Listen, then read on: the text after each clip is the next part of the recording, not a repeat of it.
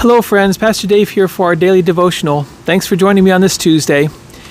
People in Jesus' time had to make the same decision about him that we make today. What are we going to do with Jesus? He's too public a figure to be neutral. We have to decide what we think and believe. But it seems like a lot of people then and now make the decision not on the basis of evidence with an unbiased investigation, but they decide what they want to believe first. And then everything fits into that narrative. Let's talk about that on something deeper.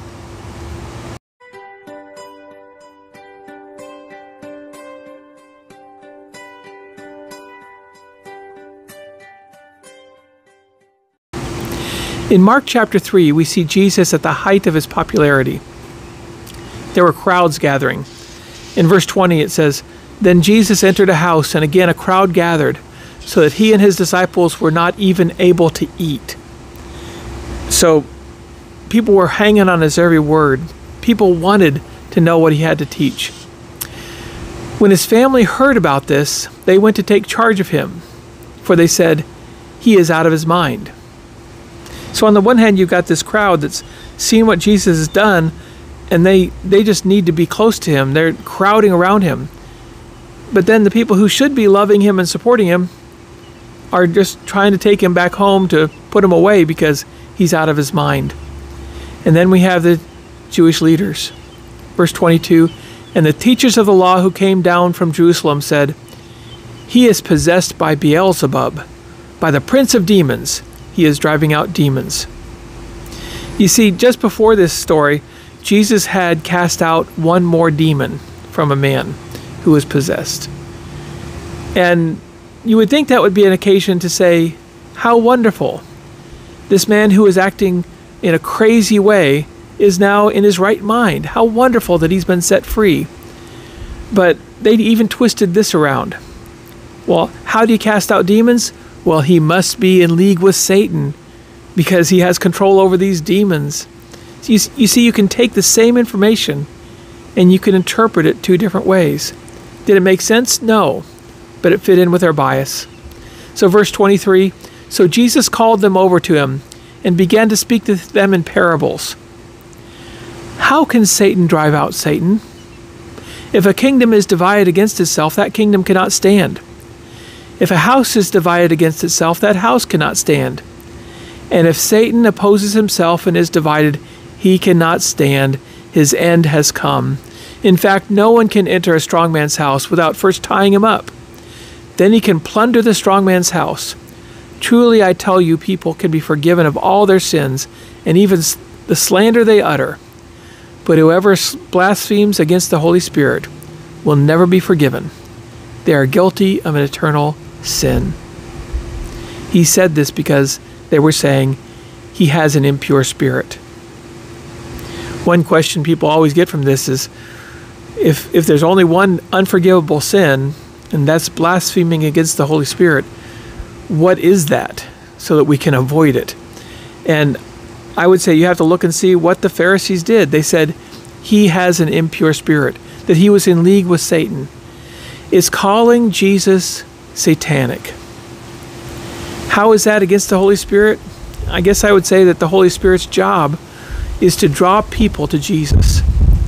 And if we reject that call, if we turn our back and don't accept Jesus, then we've blasphemed the Holy Spirit.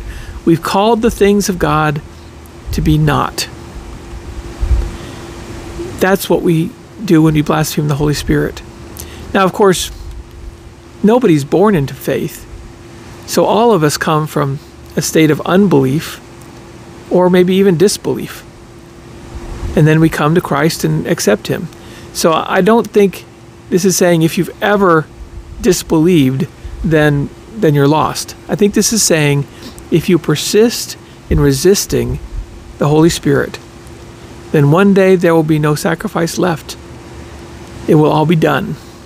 As C.S. Lewis said, when the author of the play walks onto the stage, the play is finished.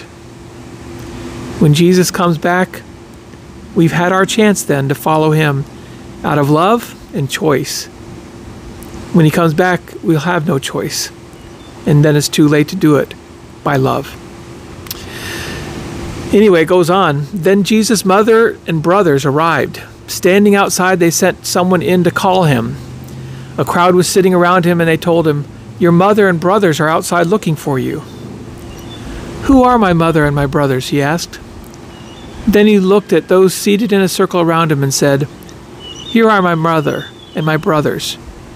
Whoever does God's will is my brother and sister and mother." Jesus had said that his disciples had to leave everything in this world, count him to be first of all. Here he's doing the same thing. He's saying, those who are following me, they are my true family. Hopefully, your family members are a part of Christ. Hopefully, your brothers and sisters are your spiritual brothers and sisters as well. But there's no closer bond, or there shouldn't be, than between brothers and sisters in Christ. Here in Jesus' time, all these people saw the same thing. They saw him healing people, teaching about love, casting out demons, doing miracles. Some of them flocked to him. Some people thought he was crazy, and some people rejected him and opposed him. You have to make that same decision they made back then.